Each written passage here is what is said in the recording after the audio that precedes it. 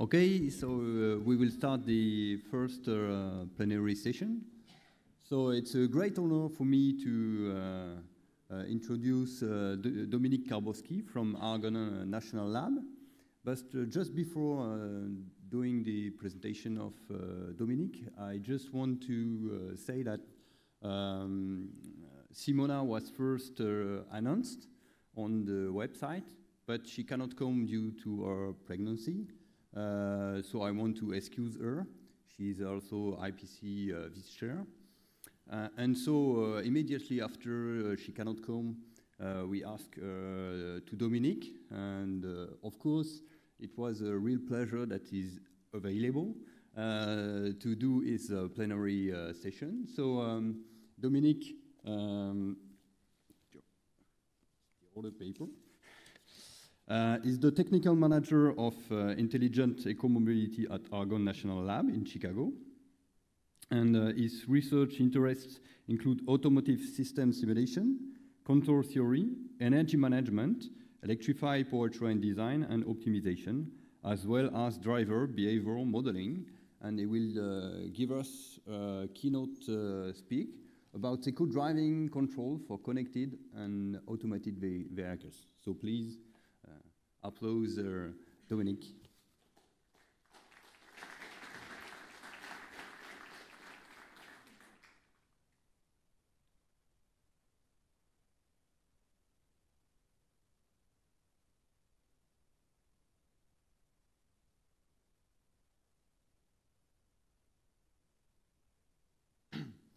Good morning, everyone. Bonjour. Thank you, first of all, to the organizing committee for inviting me, especially Dominik, the other Dominik, the main one here, and Guillaume. And thank you for the nice introduction. So today I'm going to present you work at Argonne at the intersection of energy management, autonomous driving, and connectivity. So some of the keywords that Dominik mentioned during his introduction. So I'd like to highlight this is my work, but also and mainly the work of my colleagues, Namdo Kim, Daling Shen, JJ Jeong, Jiu Han, and JJ will be actually presenting at one of the sessions here. So first, as you probably know by now, connectivity and automation can enable eco-driving. So sensors, V2X, maps, allows the vehicle to see now and in the future. So automation also allows the vehicle to be driven by itself. So that these two technology combined allows you to do eco-driving by enabling you to do some optimization about optimizing the vehicle speed and the energy consumption as well. So our approach and our objectives is to really and we're doing this work for the Department of Energy in the United States. And the objective is to have an estimation of real-world impacts of connected automated vehicles controls. So first, controls that work on entire missions, cruise control, intersection approach, traffic and car following, as well as for real-world routes with real-world grades. Given our experience, a lot of past work was on hybrids and advanced technology vehicles, energy management. We're also very interested in the intersection of this eco-driving control and powertrain. So we researched powertrain-aware control optimization algorithm, and we are also working with conventionals, EVs, and HEVs. And finally, one aspect of the work is to work toward real-world implementability. So we don't have yet vehicles that we're testing on this, but we're trying to be as close as possible in simulations. So our approach is twofold. First, we start by, if you know the horizon of your what's going to happen in the future, what is the optimal control and state trajectory for the future? So you use various optimization techniques such as optimal control, quadratic programming, can you also use dynamic programming, But then you also need to have some frameworks to be able to implement that in the real time. So you want to have some MPC, for example, feedback loops, take into account the transient dynamics. So once we have these type controls, then we simulate these in these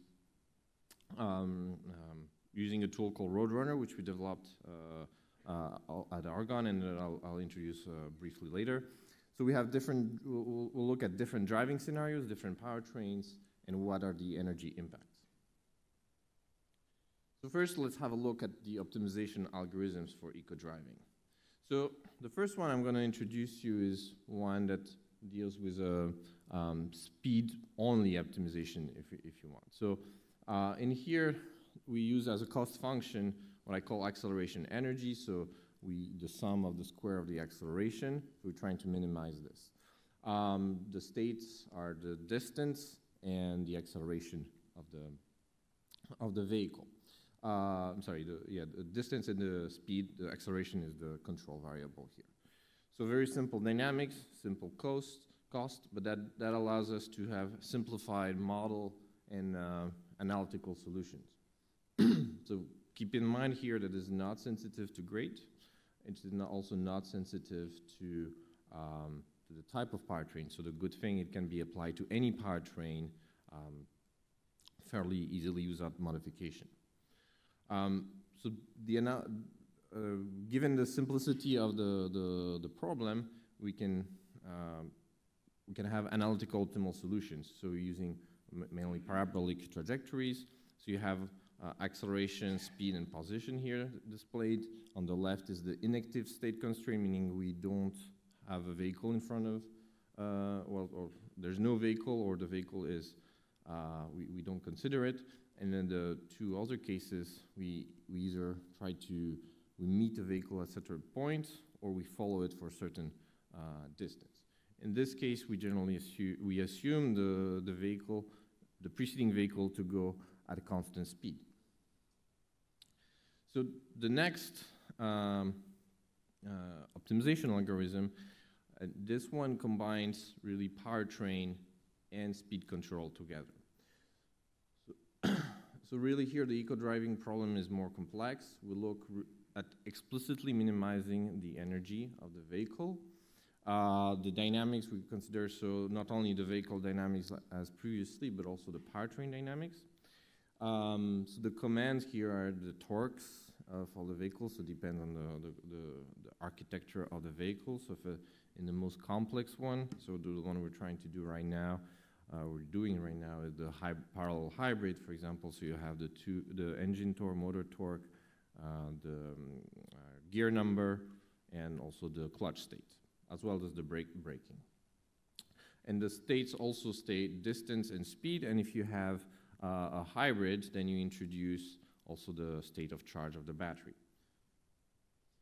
So in this case, we have a powertrain specific. Every solution will be powertrain specific, but it takes into account grade. It really tries to take advantage of the powertrain that it's associated with, and but the downside is that it requires some numerical solvers at some points, even though there's some analytical formulations, and has greater complexity. So we apply the Bontragen minimum principle here. So the Hamiltonian here is the power, so which depends on the type of architecture. So it's either fuel, electric, or a mix of fuel and battery, and that's where we introduce another battery co-state, battery associated co-state. And then, so the vehicle dynamics, so the V dot and S dot here. So the PMP conditions are stated here, but basically we derive from these equations, we derive that we have a constant Hamiltonian for the trip, and also a constant lambda S. So then the control policy, the optimal control policy here is to So to find a minimum, the torques and or in this case it's an electric vehicle, the command that minimizes the Hamiltonian. And this is a function of the speeds and function of these two other parameters, a little h, Gothic h, and lambda s. So here, this plot displays how the trajectory of the torques, the braking, the co-state, and the distance evolves as a function of speed. So what we do is that we solve the problem in a piecewise fashion. So we decompose the entire trip in segments where we consider constant grade, which is, you may think that this is it's not realistic, but actually we work with also real-world grades that we get from here maps, and we design an algorithm to kind of split them in piecewise constant segments. So it's a fairly valid proposition or reasonable proposition. So anyway, we chop, if you want, the trip in these little segments. We find the optimal steady state speed eventually the vehicle will reach, and then the challenge is to solve these jump conditions. So finding the right speed that will work for both from the segment at n-1 and the segment at n, and as well n+1. And these trajectories depend really on that h and lambda s. And these are somehow related to your travel time. So what I presented previously was more focused on if there's no other vehicle in front of you that may pose a constraint. So in this case, it's not it's not as easy as in the previous optimization algorithm to solve for a preceding algorithm. So what we do here, we do an iterative process where we consider point constraint. So we have to be at certain points at a given time and position. So we solve that iteratively. So if we find a collision, that there is a collision between the preceding vehicle and our ego vehicle, then we're going to try to find where are we the furthest or the most problematic point, and we're going to kind of move that trajectory upwards, and we're going to create a point constraint until we manage to reach our a trajectory that does not collide. Finally, one work we've done, and this my colleague Dalian Chen presented that actually at the Ecosym last year in China. So this one, in this case, we do optimal periodic control. So we slightly change some of the assumption. We no longer change. We reach that optimal steady state speed. So we have it result in a pulse and glide the type of control, and we can reach here in some specific conditions about 4 to 5% fuel savings with fairly reasonable periods, which will lead to reasonable levels of comfort or discomfort for the passengers. So finally, we also looked at intersection approach. So this is so when you have traffic lights ahead of you, there are some technologies that allow you to know the signal phase and time. So meaning you will know when if it's green, how long the traffic light will stay green, and if it's red, when it will turn back to green. So so for example, through DSRC or some other techniques, the vehicle can receive that information. So now you can use that information as an additional constraint or for your optimization algorithm. So that's what we call eco approach. So generally, if you look at, if you do some simulation or experiments, you'll see that in this case, So you have distance on the y-axis and time in the x-axis. And you see in the first case, the vehicle accelerates before the red light versus the other one where some just idle at the traffic light. And in the case 4, we managed to go at the next green phase without having to stop. So of course there's a bit of slowing down, but you don't actually stop. And then you have the corresponding energy consumption, and that case 4 is the one with the lowest fuel consumption. So that allows us to design a simple rule for when you want to get to your traffic light. So if the light is currently green, you look at what is your, you also have the distance and time space here, and you look at whether you can make it at just before the start of the transition to the red phase. And if that speed is greater than your maximum speed, then you'll wait until the next phase, and then you have that red speed as your target speed. And likewise, if it's red, you try to look when you be able to get to the green light, and you compare that to your maximum speed as well. So these simple rules allows us to have some horizon that we use in the optimization when we do a case where we also assume the vehicle to be connected. So they're generally always automated, but it can be also automated and connected. So far I presented you the optimization algorithm. So as I mentioned a little bit in the beginning, we would like to have eventually to implement them, being able to test them beyond just simulation. So first, when we started initiated this work 3 years ago, we were using tools that basically use a fixed drive cycle, and so that's it. So you use a drive cycle, one vehicle, and that's how you do your simulation for energy management. Well, if you try to do eco-driving or any forms of work on automated vehicle where the speed is dynamically affected, you need something a little bit more better.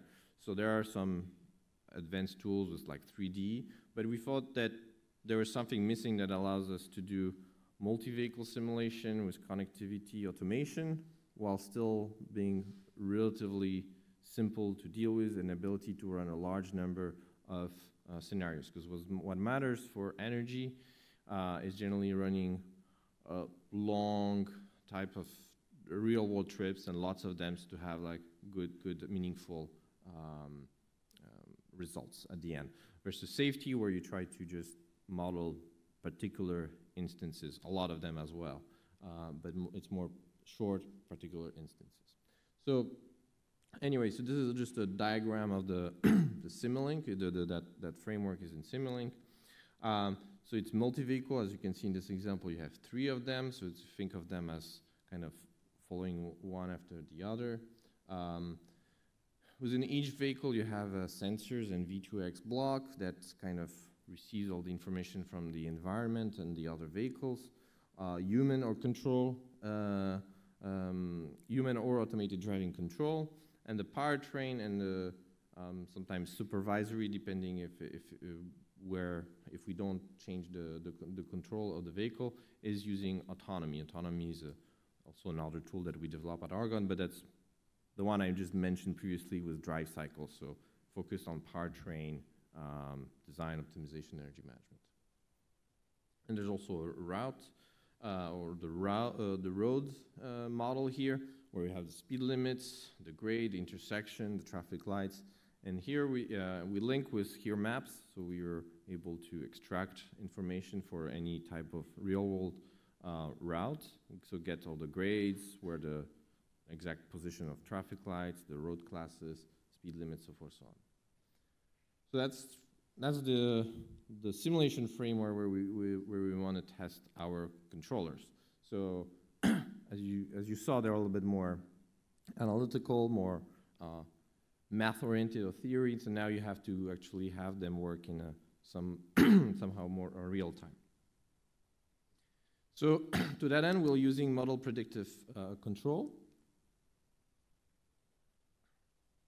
So the goal here is to use information about maps, sensors, V2X, feed that to a controller that commands the powertrain provides back the state. So we start by, I think most of you are probably familiar with MPC, but generally you start with having some horizon, so predicting the future constraints, so that's a little bit some of the, I touched about that a little bit earlier. Then we go through optimization. So we try to find the optimal trajectory over a certain horizon. And we apply the first command that comes from that optimization. The rest is kind of discarded. So we do that, but then at the next step, we redo that same process all over again. So basically, that allows us to have that concept of receding horizon and to have, in a way, a feedback loop every time we update. So in the optimization, that's where we can have different types of solvers, whether it's the typical one is quadratic programming. So we've done some here. I'm not going to discuss too much about here today, but that one can also be used. PMP, so optimal control for the speed only, and PMP for speed and powertrain. So the two optimization algorithm I presented earlier. And as I mentioned, you have that feedback loop so that every time step you update your horizon, based on how the vehicle perform or if there is new information. So typically it's quite difficult to predict what the preceding vehicle will do. So if you do it in this framework, it allows you to constantly update your optimization, your problem statement, if you want. So you'll be able to rerun your optimization at each time step. And yes, and also you will deal with the imperfection of the model using optimization, right? So even though we try to use, we do some linearizations here and there to make the analytical solutions possible.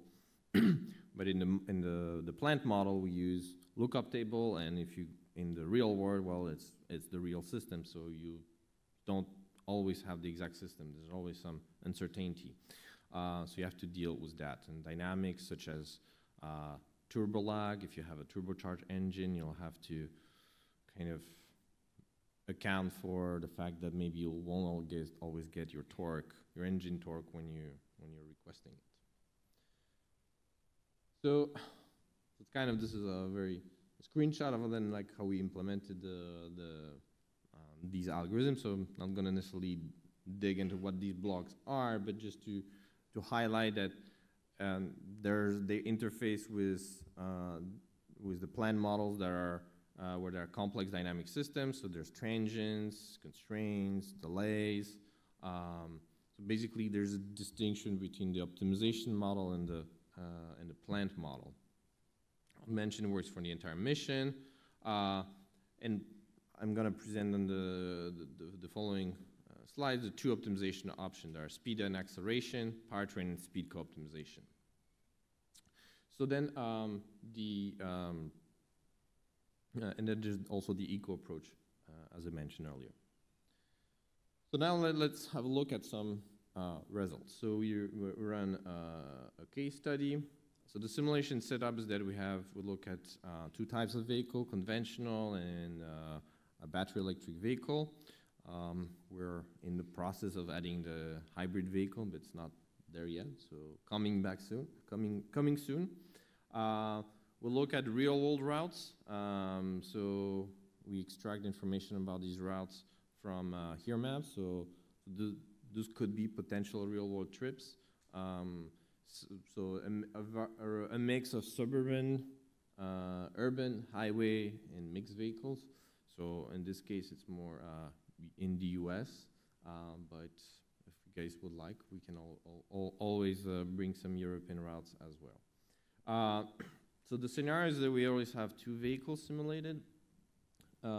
the first two vehicles, and there's a combination of baseline, which is there's no optimization, so it can be analogous to a human driver, and one of the controls. So either you have one baseline, one control in either position, two baselines, or two controls. So so basically, it's a if you want, it's a 0, 50, or 100% penetration of the automated technology here. We also look at whether we have or not the signal phase of timing, so either 0%, so no light provides that information and it's not used at all, or 100% of the light.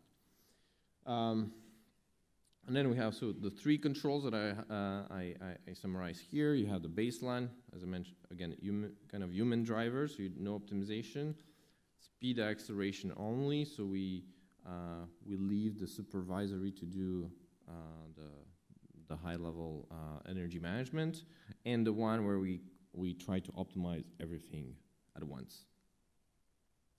So the eco-drive, powertrain, and speed. So these are the results on some these routes. So this is for the so you have just then there will be the common legend here. The red one is the baseline, blue one is the speed optimization only, and green is speed and powertrain. The darker color means we are adding V2I, so meaning that we have that eco approach, knowledge about the traffic light state. In this case, this is the energy consumption, the percentage change compared to the baseline case. Conventional on top and electric vehicle at the bottom, and here we're looking at the lead vehicle. So kind of the lead vehicle has no other vehicle in front of it. So, and we'll discuss later about whether that's a reasonable assumption. But anyway, in this case, we can see that, and by the way, you have like also highway, mixed, and suburban, urban type scenarios. So, generally speaking, we get between 3 to 10% savings from just the speed optimization only. We get an additional, I think something like 3 to 5 coming additional from V2I, and obviously more on urban scenarios, and some additional percent between 1 and 5% from adding the powertrain also in the mix. So these are also preliminary results. We're working on refining them. Our current deadline is end of September to kind of wrap up this 3-year project for the U.S. Department of Energy. One interesting result is that if you look at the following vehicle, basically a vehicle following a lead vehicle that is equipped, but I mean a non-equipped vehicle following an equipped vehicle. So imagine you're in your clunker car, or maybe your collection car, that car you guys, very nice car you guys showed in your picture earlier on, and you're following this brand new car from the future that has the connectivity and automation, right? So you actually also benefit in terms of fuel savings here to 10%. So you can look a little bit where these savings come from. So primarily, and this is for the conventional, at the bottom you see the positive tractive energy. So you see that most of it comes from reduction in the tractive energy. That's where you're going to have the most savings. So you minimize tractive energy by basically also reducing how much you brake, right? So that's kind of also maybe some of you do when you try to drive efficiently. And one also interesting result is that because you reduce your tractive load, you reduce your engine loads, you also reduce your engine efficiency. So your engine efficiency goes down by 8%. So that's about 3% percentage points here. So if you're like 35, you'll go down to 32%. So that's maybe some interesting result that maybe when to all the people here or researchers working on engine control optimization, maybe that's an opportunity to do more. Maybe there's some optimization at that level. So those are a little bit the results, and as I mentioned, we're working on improving them. So one question is, what about the baseline, right? You can find a very bad baseline to make the results look better. And also, there's no one human driver. It depends how it is, right? So we also starting trying to model that. So human driving is complex, and it really depends on the context where you're driving. So this is a little plot of one unconstrained real world driving. So you have a first phase that consists of accelerating. You press on the acceleration pedal. Another where you're kind of cruising. A little phase around 50 seconds where you're coasting, so you're not pressing any pedal, and then you're braking. And if you look at the different regimes for different similar scenarios, they're a little bit all over the place. So how do we model that? How do you understand why people do it this way and not another way? So of course, there'll be a part of it is stochastic, but part of it is context. So we have to understand the context. So we're collecting data, on-road data. So I call it rich on-road data, where we have geolocation, dash cam cameras, radar information, so we can know the position of the vehicle ahead of you, as well as the CAN and powertrain signal. So of course, there requires a lot of processing, filtering, image recognition.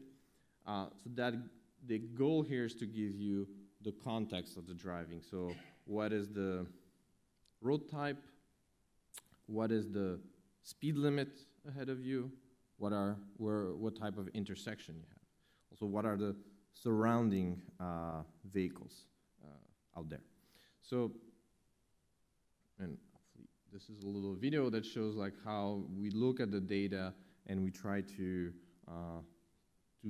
detect, to know what the traffic light is. So we can know the state, so we will know when we look at the data what why the vehicle stopped. At least that will give us an extra information. So from the maps, we know there's a traffic light here, but this gives the additional information that what was the state when it changed, so forth, so on. So we use deep learning. You'll see it'll soon change to green, hopefully.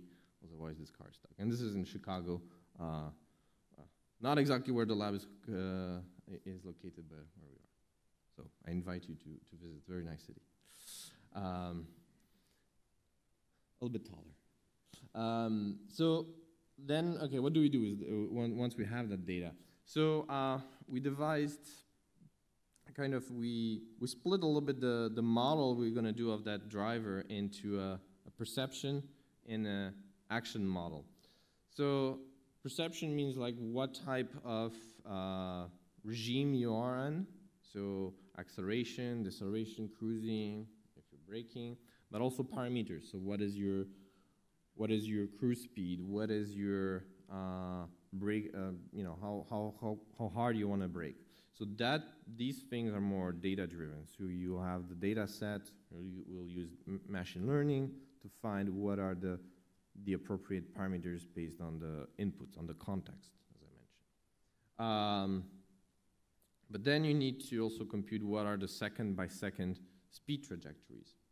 And for that, we also do, surprisingly, optimal control. So we're modeling the driver as a brain that tries to minimize the jerk. Jerk is the derivative of acceleration. So if you think about a good driver just drives smoothly, and the smoothness comes from generally avoiding changing the acceleration too much. And obviously, depending what boundary conditions you provide, you'll have different types of drivers. So this is really a combination of these two. And then you can also add some imperfection, a little bit of stochasticity to model some distribution you can see in the real world. So some preliminary results. This is the result showing on 27 cases, so not that much at this point, but we hope to get more data in the future. So you can see position, speed, and acceleration. You can see the acceleration matches decently well, and overall we have a relatively good match between what we observe in the real-world data and what we have in the model. So at this point, these were the segments where there is no preceding vehicle that was constraining you in how you were approaching the cycle. Well, what I've shown you a little bit, like when the result I showed you about the lead vehicle did not have any other vehicle preceding it. So it was kind of open road, so you're driving in the middle of the night when there's no one else there. But in practice, there are times where you're constrained by other vehicles. So how do we add this to the mix? So two or several ways. One is to use the lead vehicle as a proxy for traffic. So imagine that if you look at just your vehicle throughout the trip, you'll see other vehicle come in front of you and make it a little bit impossible to do what you want, right? So we have some other tools that relies on machine learning and Markov chains that generate speeds and with some traffic in there. So you can, if you provide traffic, and again, if you connect to here maps, you can get the traffic for any particular trip. So there you can have these lead vehicles and you can make them appear, disappear, so that you model that these vehicles appearing, disappearing in front of you and preventing you from driving how you want. So that's one approach. And the other approach is to use environments that simulate the actual movements of many vehicles, which much greater fidelity of the environments. One is a traffic flow micro simulation tool. So really where you can simulate thousands of vehicles.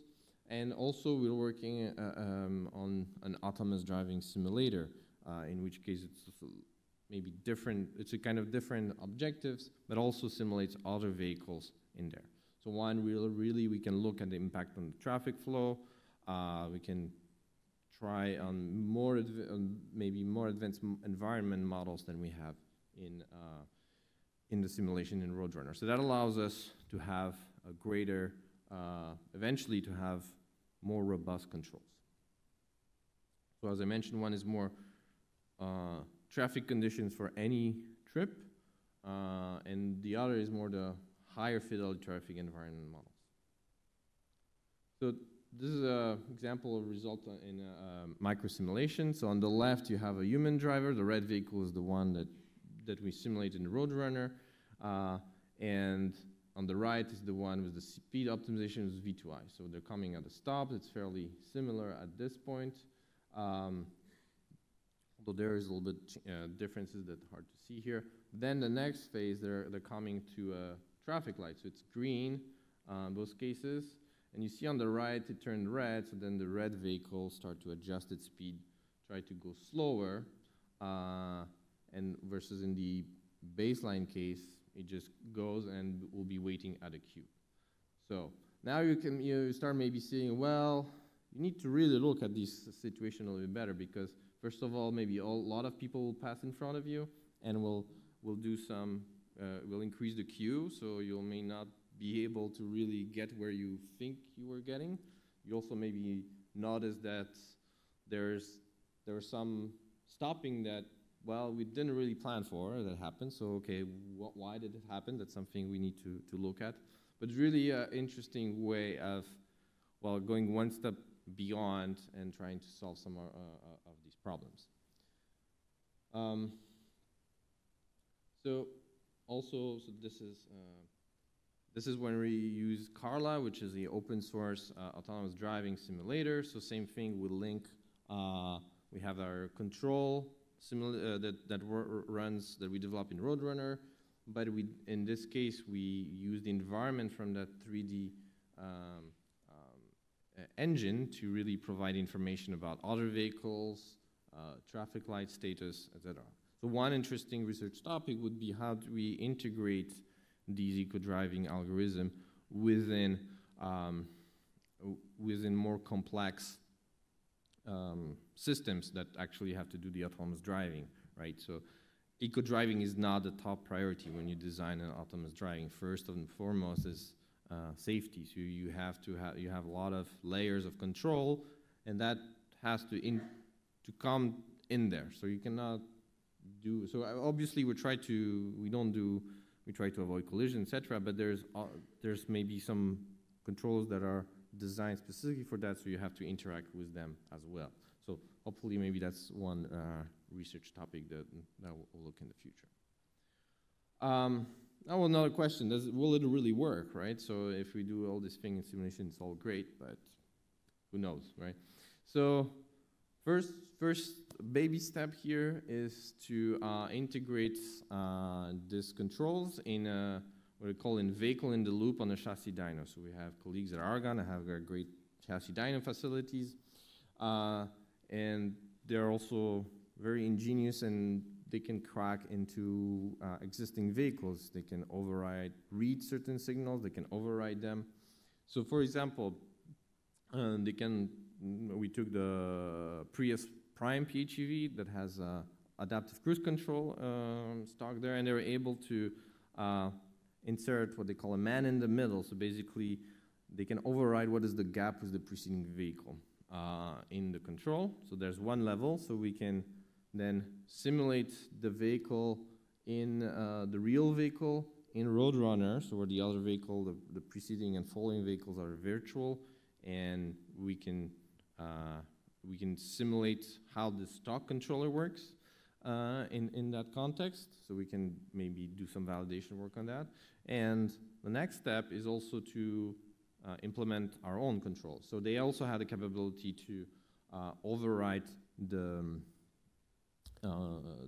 some of the commands, actually the acceleration commands. So basically there's an ACC module that sends commands to the supervisory, so we can override what that ACC does, so we can implement our eco-driving there. So that's one way of testing it, and we're in the process also of building a project where we'll be able to test on track with a control environment with different traffic light configuration, different scenarios, different interaction with other vehicles.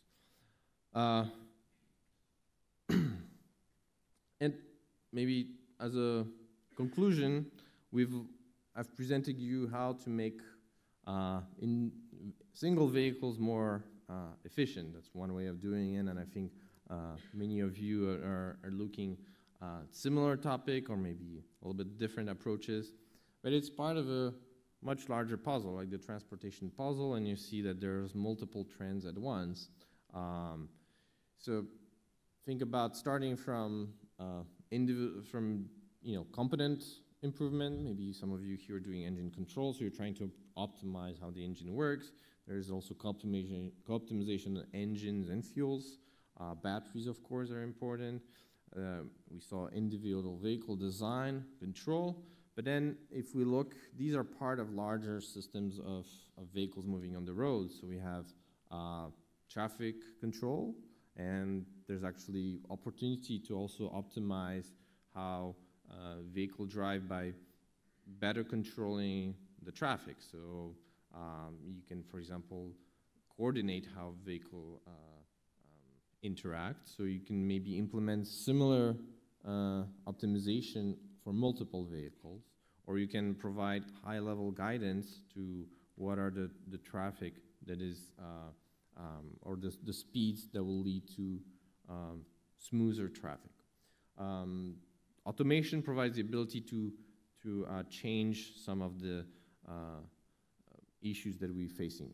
So I don't know if you've seen, there's a experiment that involves vehicles following each other on a circular track, and past a certain number and speed of just to control one vehicle, it creates traffic jams.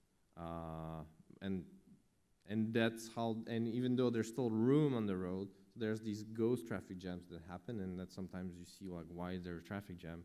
So maybe automation allows you to be a little bit predictive about it and solve them. So that's more operation, but then you also have to look at how people use transportation. And I guess the most important, or the first order impact on energy is actually how far people travel, how much they travel. So we have to look also like at the metropolitan areas, how people make their travel decision, and with new mobility services, for example, maybe they use less cars, or maybe actually even though people individually use less cars themselves, they actually use more of these TNC, the Ubers, the Lyfts, and they use them more, and it results in more traffic and more fuel use. And that, for example, early results from what happened in the United States, in Chicago or New York City. You see that actually traffic went up, transit, public transportation went down because people are using more of these convenient and cheap services. So you have to account for that as well. There's system level optimization where you can maybe, or freight as well, where you can coordinate when people leave or when freight shipment leaves, so you can pull them together in a more efficient way. And of course, this integrates into how the land is used, energy is produced, right? If an EV is not the same in whether you have your electricity comes from coal or whether it comes from renewable, so forth, so on. So just as a thought, so we also have colleagues at Argonne working on many of these different aspects. So maybe time for another talk, but there's cross interactions between them. So one part of our work will be to also, okay, what if we put maybe 10, 20, 50% of our vehicles that we control this way in a larger network, and what happens then? So that's, now I'm open for questions. Thank you very much for your attention. Yeah, open for your questions.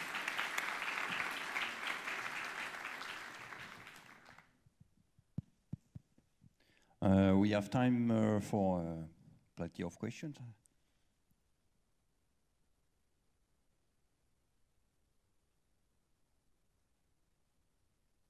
Good morning. Thank you for that presentation. It was very interesting. You mentioned real-time implementation. What kind of limitations do you face with these types of advanced algorithms if you want to deploy them in like an embedded hardware system? Because from my understanding, that's a huge limitation that OEMs are facing nowadays, which is when you have these advanced algorithms, they're all very nice and they work very well. But when it comes to implementing them in actual target hardware, calibrating them and tuning them and actually having enough processing power to get the results you require seems to be a challenge.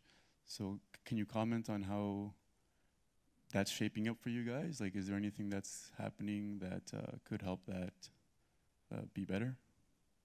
Very good question, very good point here. I don't necessarily have a good answer to this, as we're not OEMs, so we don't have the controllers in there. So we're working a little bit sometimes with OEMs so that they provide us some of the feedback on, okay, this is not realistic. That you cannot do.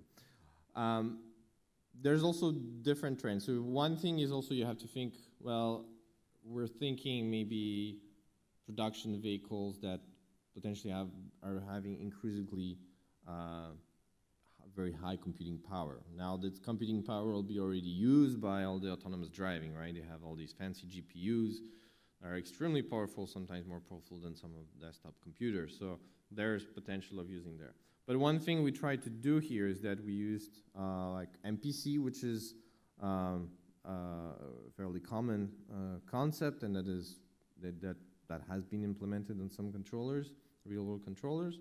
But then also the optimization we use is not, we're not using DP, which clearly it goes much slower. You cannot run that real time. So we're using what we think are nimble algorithms. So there'll be, and just for one case, we already put some of the controllers in, let's say, for now it was just a MATLAB a D-Space Autobox when we tested the vehicles on the chassis dyno and worked without any problems. Now these are a little bit different system that you have in the real world, so that's something we'll try to dig more about.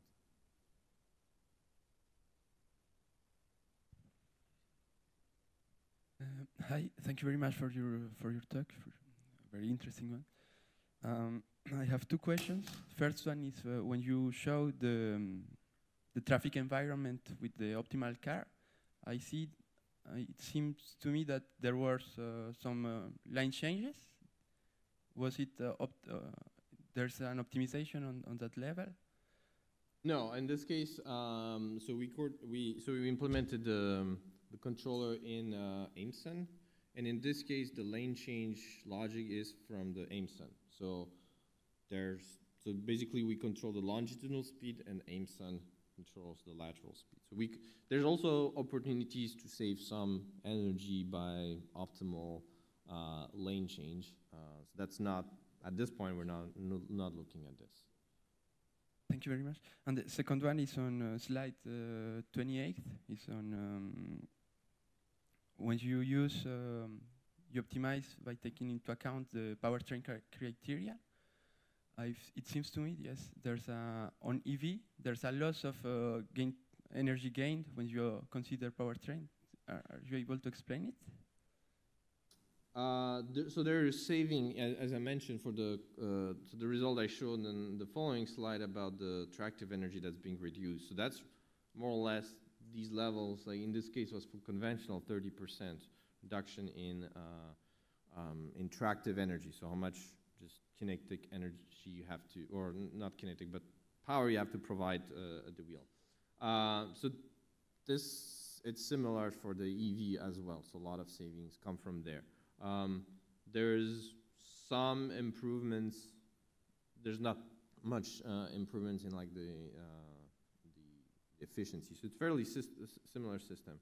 And also, this system is actually when we do the different. You can see also we have. Sorry, maybe here. I don't know.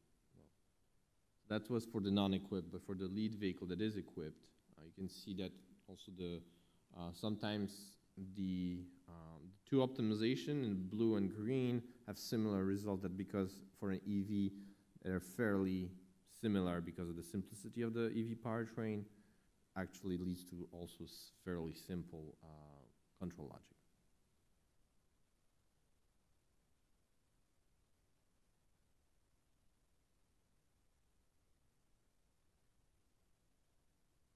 Do you have other questions for Dominik?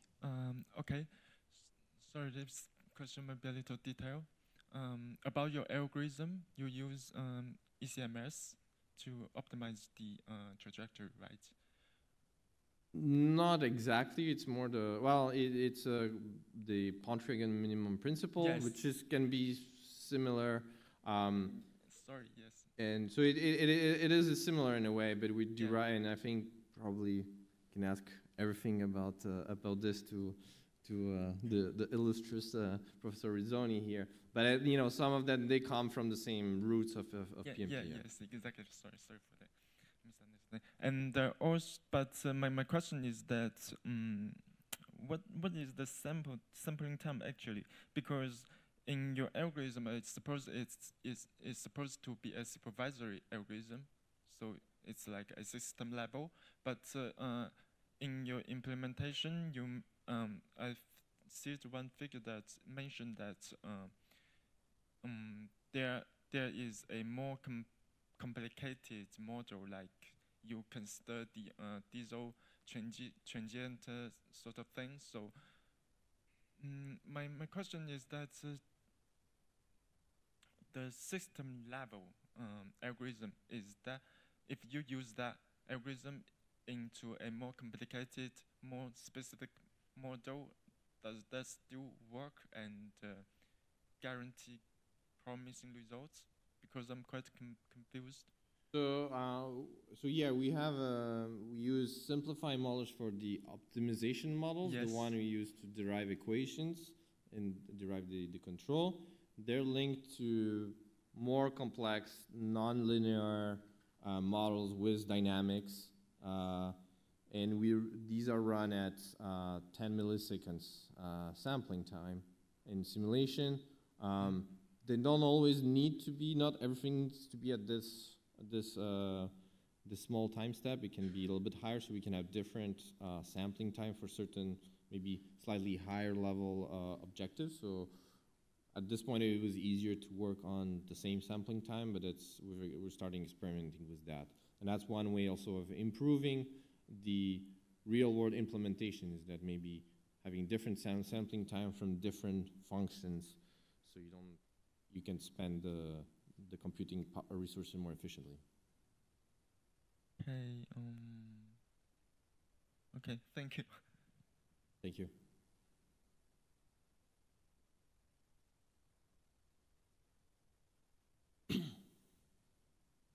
One of the questions that the customer will be receptive to this kind of technology is say for example, you have an eco approach, and you are the car that happen to be have the old kind of technology, so you're going to slow down, right? But the car behind you doesn't know what the heck you slow down for, right?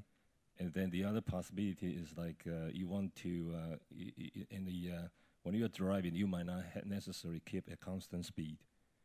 And the people behind you probably will be very curious what happened to you, and what's your answer to that?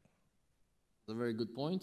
As you can see, that's something that happens even in simulations. These other car gets impatient if you slow down too much for no apparent good reason. So there's obviously, you need to introduce some constraints into how much freedom you really have about how much you can slow down when you're approaching traffic light. So for this, the best answer is that some of these needs to be experimented in the real world to see how other drivers react. So we have some colleagues at the Berkeley lab that test some of the vehicles, some eco-driving strategies on the road, and record trajectories of other vehicles, so we can see what is acceptable, how possible are these things in the real world. But it's a very good question. Yeah. Would that be included in your September? You mentioned that the September your project is going to be complete, right? Yeah, I mean, we're fortunate there's going to be a follow-up. It's part of the Department of Energy, and we're national labs. We're owned by the Department of Energy. So there'll be follow-up work. So we'll continue working on this. So this is our first kind of big milestone. So we'll not necessarily answer these questions that we discussed today. The main new results you'll see was hybrids, and hopefully we'll introduce some traffic as well in the results. Thank you very much.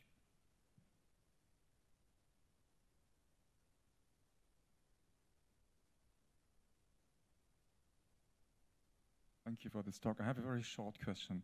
Did you make simulations where all cars have such a system?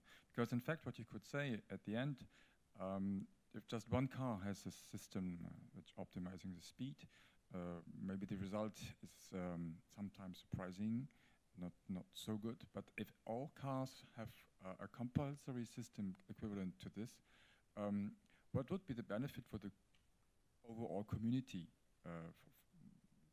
compared to just one car or no car? It's a good question. So I think one of the next, so we did simulation where we have either 0, 50, or 100% penetration, although it's fairly simple, where you have only 2 vehicles, maybe that are equipped. So you can look, I did not show the result here on the following vehicle that is also equipped, right? So one thing that we're going to do is we're going to use the traffic flow simulation, where we can have different levels of penetration. So we're probably going to see benefits even at lower, 20, 30% penetration. One thing that we'll also have to be cautious about is that in this case we kind of optimize individual vehicle in an egoistic fashion. As we mentioned already, the previous question, there might be other people may react differently, but also it may create some traffic dynamics that are not predicted when we just look at just a small number of vehicles. If you look at the ACC systems, the stock vehicles, they're generally, if you have too many of them on the highway, they'll generate traffic jams where a human driver wouldn't. So that's also one thing we want to look at whether we actually want to make things worse by using some of these algorithms. So, and later on, we'll also look at entire cities modeling. So we have the colleagues that model entire cities, how the transportation works. So we can then look at where the one thing that also that is important to keep in mind is that the savings comes from the how much the technology saves, how many vehicles are equipped, or the technology penetration time, also how often people use it, and meaning sometimes cruise control, maybe you don't always turn it on the highway driving, for example. So will they turn on these features? And lastly, how far they travel. So all these are kind of combined, and you have to take all of these account to really have maybe really society benefits. And there's a large body of work kind of from the other side of the room in our big open space at Argonne that specifically works on urban and like long-term scenarios, what happens in these situations. Maybe we have time for one last short question.